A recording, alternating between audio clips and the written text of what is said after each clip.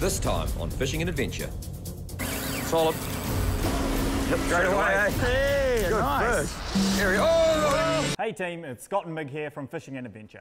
Now you're about to watch a full episode that was made for TV right here in New Zealand, and we're stoked to be able to bring it to you here on YouTube. We've got heaps of content on our channel, side missions, vlogs, how-tos, so make sure you hit that subscribe button and join the adventure. Yee-hoo!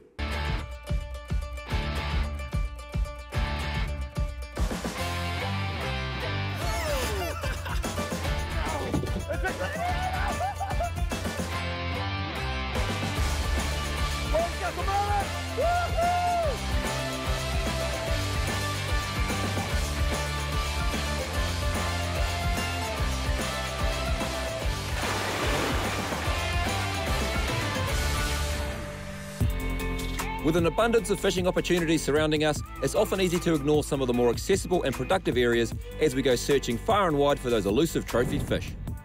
One of the most consistently productive and extremely accessible spots would have to be the Firth of Thames. Situated just over an hour north of our home base in Hamilton, Thames is the gateway to the Coromandel Peninsula.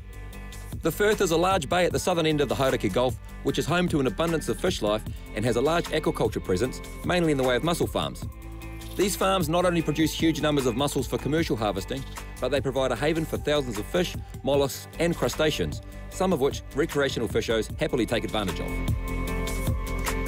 Well, we picked a pretty good day for it, Mig. What do you reckon, mate? Oh yeah, conditions are perfect. Absolutely, here in the Firth of Thames, in the mussel farms. Today, so we're going to get our challenge fish, hopefully. What do you reckon, Mig? Snapper first up? Snapper first up, throw some stray lines out, maybe some ledger eggs and some snapper snacks, and yeah, we'll get into it. See, we've got a working barge over there, another one over here. Those guys are producing a nice burley trail as they harvest the mussels, so that'll be our first plan. Get in around those guys, see if we can't drag out a couple of nice snaps. Ring them up, Mig. Sounds good, mate. Plan.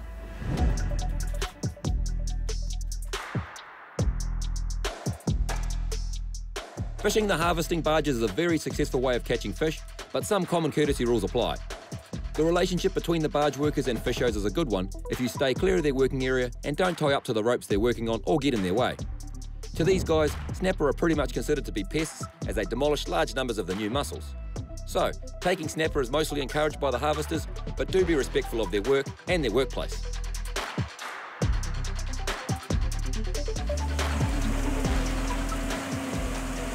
Yep. Solid. Here we go, first cast.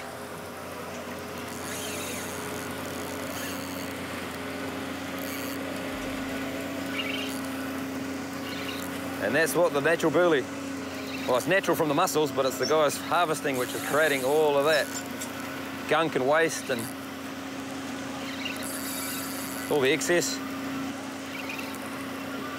Snapper come right up and feed in this burley. And we've got shags going in everywhere, obviously, and all the excess, probably feeding on all the bait that's there. Good fish. Nice fish, yeah. Here it is. Yeah, it's good fish. Here we go. Yeah, nice snapper for the first cast, Mig. Oh, hang on. All right. It's a great start. That's a beautiful eating fish. But like we say, first one goes back, so back of the drink, friend. Sweet. Good start. Another barge snap. It's just a nice little penny, I think. Another good one for the bin, though. Oh, nice size. Really nice size. Oh, yeah, Mick. Yep, I'm on. Oh, near the net. Softies are awesome for around these working barges because you can flick them right in under that burley trail. Yep. And the closer you get, that's where these guys are hanging out. Awesome. Oh, there we go. How many do you want for the bin? I'll get this one back, eh? Yeah. Beauty. Back in the drink. Go the barges. The way the mussels are farmed is with hundreds of ropes that run from the surface to the seafloor, and each rope is covered in mussels. The area is pretty much full of fish all year round, so the barge turning up and beginning harvesting is a big old dinner bell for the snaps below. The area comes to life, and it's not uncommon to have snapper breaching the surface as they feed on the excess of mussels and small fish that get deposited as the barge processes the haul. Yep, straight away, eh? Yeah, mate, that's a good one. Oh, talk to me, Night Chow. Yeah, Tangy. See a solid one. No, that's a big snap. I won't cast. Try and get him away from Come those around the back, ropes. mate. Take us out of there, Ben. Yeah, taking us into the ropes, boys. Woo! It's always a bit stressful when you get a nice fish around these ropes. And he hit it right on the surface, absolutely like, didn't even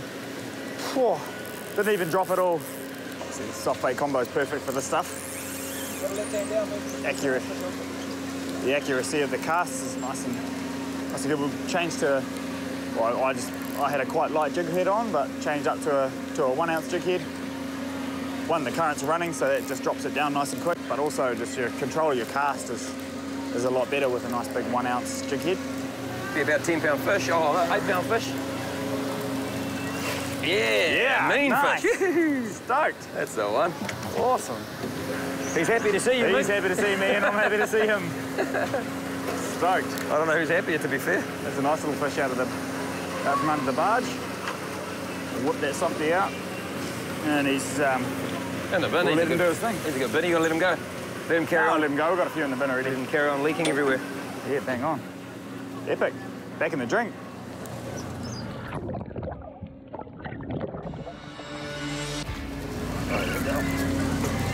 All right, we got him out. Now tangle around the old boy over there. He untangled me, and we're fighting again. Here he is, Mick. Oh, he's not a monster, but we'll net him anyway. You need him? Oh, no, I'll lift him in. Oh, there he is. Another one for the bin, or let him go? Oh, I'll probably let him go. We've got a pretty healthy looking bin in there. Sweet as. All right. Now I'll put him in the bin. There's a good size for the bin. We earned that fish. As expected, the barge finished up working these particular ropes and moved off to a new area. Rather than chasing them around, we decided to set up near where they'd just been processing to see if we could find some bigger, warier fish. All right, so I've moved away from the barges. The plan now is to fish in this area just here, just in between two sets of buoys. So Meg's gone up the front. We've got one of these frosty hooks here. I made Frosty's contraption. That just hooks into the eye of one of the mussel buoys, and then a rope comes off that, back to the boat. We can just sit in between the two lines of ropes. You've got ropes obviously all the way down there, ropes all the way down there. We don't want to be tangling with the ropes, so these little contraptions will allow us to get right up into the middle here, fish the clean area, hopefully catch our challenge fish. So, hook it up there, Meg. All right, hooked her on. Bring it back, throw her on. Perfect, mate. Easy as that. Let us back a bit.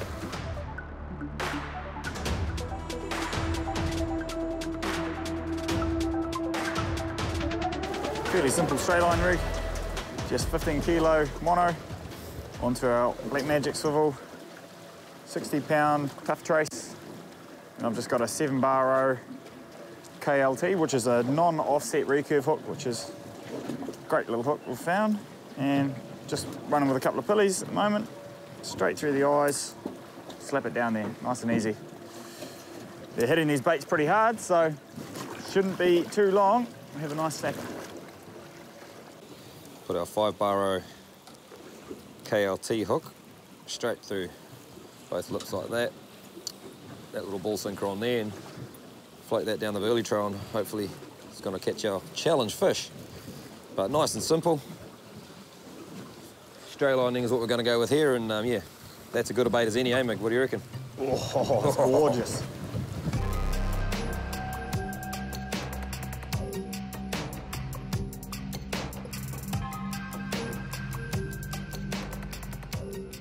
Oh, yep. Holy hell. Boom, yep.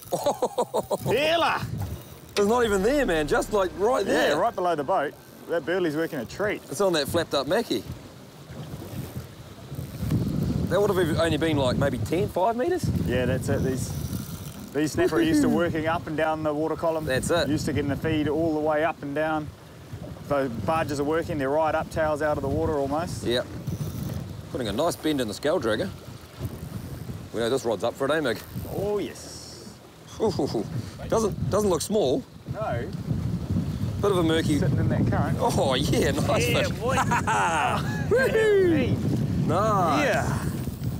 There we He's go. not far off that challenge weight. He's not quite there. Yeah, you're on that. All right. Now we're talking. Yeah.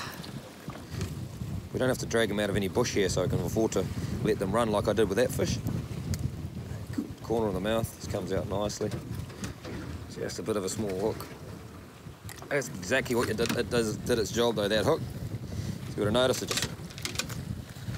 the fish just runs, and you don't need a strike. You just flick the reel into gear, just let it come up tight, and that hook just rolls around nicely in the corner of the mouth perfectly, pretty much every time. So that's only a little hook, but plenty of grunt, very sharp.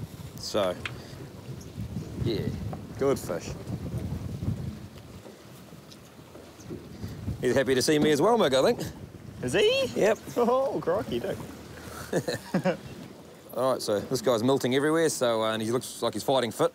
Good sized fish, not quite the challenge fish, so I'll pop him back in the drink. Yeah. There he goes. Easy peasy. Easy peasy. All right, that bait is probably good to go again.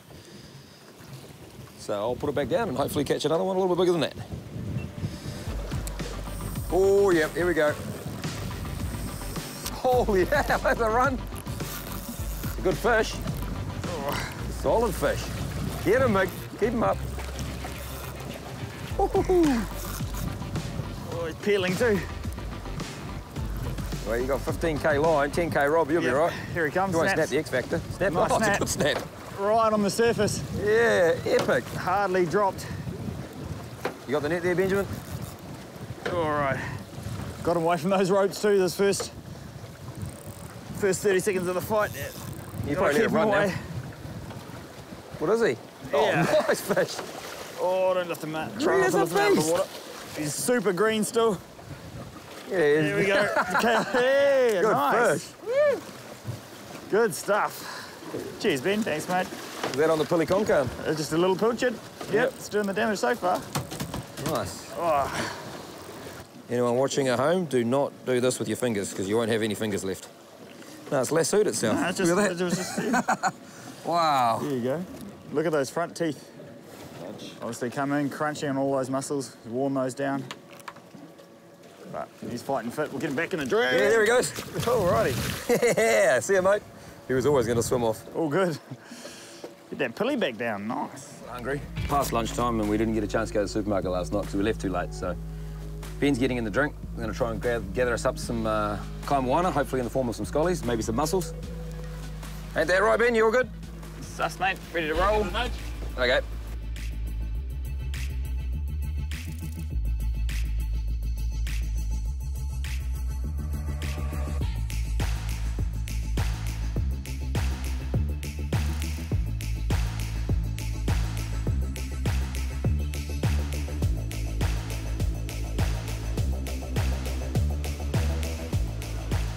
Ben's coming back with hopefully our lunch meat. Yeah, he's open. Getting a bit hungry, so... How do you get on, Bin Laden? Oh, not too bad. It was a bit more reef down there than I thought. Oh. Yeah. Yeah. Are we eating lunch? Are we eating kaimawana? Yeah. Nice. Man, yeah. I like to hear. It does look like a relatively full bag you got there. Bit of this and a bit of that. Yep. Bit of variety. Already feel adventure. Oh, man. Oh, okay. Mussies. Alrighty. Yeah. Oh, yeah. A couple of oysters. Oh, we've got some oysters. Oh, kinda. Guinness. G'day. Beauty. Mussels. Oh, Scallops. a banquet. Scollies, yeah. Oh, man. Couple more scollies, couple more oysters. And that is why you have an underwater cameraman. And is why you always bring your freedive gear with you. Oh, New Zealand. Legs into the kins these days, eh, Mick? Yeah, if the roast fat, eh? That's delicious. How we looking? Big fat orange roe. not too bad. Not big, not huge. Oh, yeah, it's all right. I'll Get take into that. it. Get into it, Mick. Beautiful, man. Yum. So with a belly full of tasty kai moana, it was time to point the Surtees south again to see if we could wrangle out that 10-pounder before the day was out. All right, we're just on our way off to our next spot and spotted these guys doing their thing again. So I'm going to chuck down the Minn Kota, sit right here. We're the only boat here, so that's cool. And we'll might try a little bit of a different technique here in this working barge. Maybe flick a couple of stray lines around and see if we can't drag out that challenge fish. So, you ready to go, Mig? Yeah, bro. Sweet. All right. Coming up tight on a... Oh, yeah, good run. Real good run. Yeah, I've got a shag bait. Yep, got... Oh, yeah, boys. Oh, yes. Oh, it's a Beast. biggie. Beast. Oh. Oh, snapper. Good. I can't even see. There's a shag there trying to get bent snapper. Trying to get... I've hooked a beast. So now we're stray lining in the Mussel boys, Mussel barges. Before we're flicking softies, well, Ben's still flicking softies, but Mick and I now got stray lines out and hooked a pretty solid fish. Not gonna see it. Can't see anything. Judging by that line angle, we'll be here in a second. Here he is. Oh, there he is. Nice. That might be the one. Hey, out of nowhere. That's the one, I think, mate. What do you reckon? Yeah, mate, give it's away, gotta eh? be. It's gotta be the challenge fish. Well, one of them. You. Oh, that's a beast. Nice. That's a beast. Look at that, eh? So we persevered with soft baits and we only got up to about 8 pounds. We stray lined without the barge and we got up to about 9 to 10 pounds and now we've cracked over it. Bang on. Awesome. With those pliers, I know we're good. Cool. Yeah, look at the colours on him. What a stunning fish. It's got some weight too. Beauty. It's definitely over 10 pounds. I'm picking around about that sort of 12, 13 pound mark, so stoked with that. Came on hard, just smashed the stray line, let him run for a little bit, bang, come up tight. That's the result. Beautiful snapper. Awesome fighting it out of the completely blind, dark water, eh, Mick? Yeah, that was fun. craziness, eh? Let's put him straight back where he came from. Back in the drink. Let's hold him there for a sec, but he shouldn't be too buggered because he was only out of the water for a minute. There he goes. He'll be right. See you later, buddy. Just sorting himself out. There he goes. Back to the depths. Woo! Yeah, nice boat. Sure. Sorted. All right. There's another snapper coming through the foamy gunk trail that we can't see. Can't see how good it is. But that's all right, take that any day. Can't be far away, onto the leader. Oh, got a barrel reef. Oh, it's not bad. It's not bad. Oh. Yeah. Beauty. Ah, not quite that challenge fish, but it's not far off. Get some nice wet hands and I'll try not to handle this fish too much. We'll just get that jig head out. It's a good thing about soft baiting. Generally hooks them in the corner of the mouth. Here we go. And then I'll just roll this fish out of the net, get him nice and low to the water, roll him back out to the murky depths in which he came. Mean, another mean snapper. Epic. That was a crazy session, man. Yeah, so good. Woo-hoo. Yeah. 5 big. I gave you 2 of them. So with the sun dropping, it was time to call it a day on the fishing, and unfortunately for Mig, it was straight on to his on-site consequence.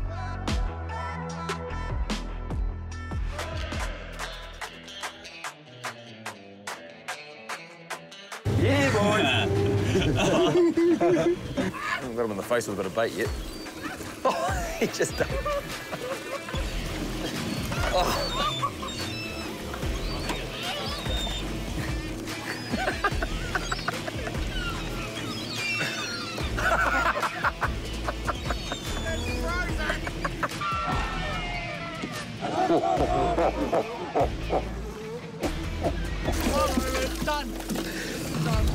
Thanks for watching. If you haven't already, please hit that subscribe button. It'll really help us grow this channel and bring you guys way more content. And if you want to score some of our epic FANZ merch, then click the link in the description below, grab yourself a tea and a hat, and we'll catch you on the next adventure.